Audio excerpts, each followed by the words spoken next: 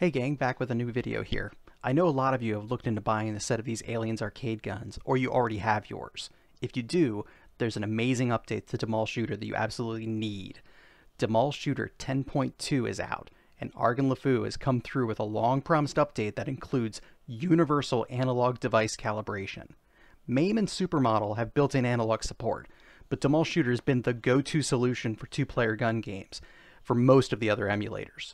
But if you wanted to play any of the games that didn't have in-game gun calibration, such as Aliens Extermination or Gunblade New York, for example, you would find that by default, these guns couldn't reach all four corners of the screen. The guns could only cover a rectangular shooting box that center was often over to the side.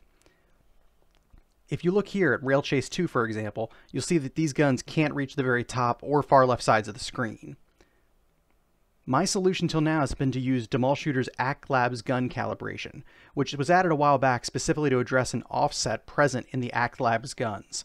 While not true calibration, this did allow me to offset the shooting box to the center of the screen. So if you see here that the guns can reach most of the screen now, and while this has made the games playable, you can also see that the player 1 gun can't reach all the way to the right and the player 2 gun can't reach all the way to the left. But with the new analog calibration, you can override the default X and Y axis values. Just click on Override Axis, then on Start. Then move your guns up and down and left and right to provide DemulShooter with the full movement range your gun is capable of, and it'll do the rest. So you can now see that the guns can reach all four sides of the screen.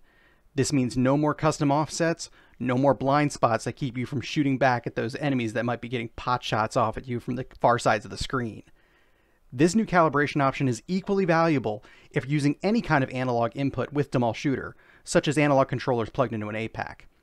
Don't wait. Go download DemulShooter 10.2 now. You will not regret it, and I'll catch you all in the next video.